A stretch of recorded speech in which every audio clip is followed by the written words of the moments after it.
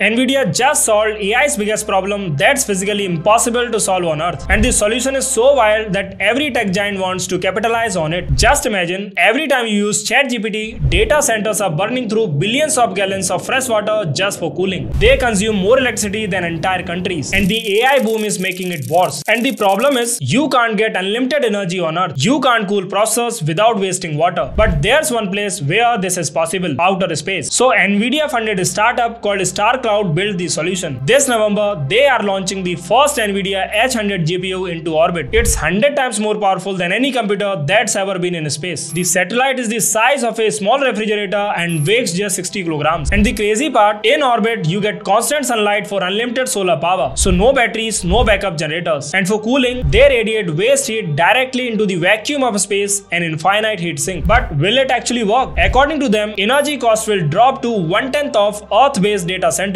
Carbon emissions will drop 10 times, and real-time processing in space means wildfire detection, weather prediction will happen in minutes instead of hours. This will work because space gives you what Earth can't: unlimited resources with zero environmental cost. Starcloud predicts in 10 years, nearly all new data centers will be built in outer space. The impossible will become reality. Share this if you think the future is insane.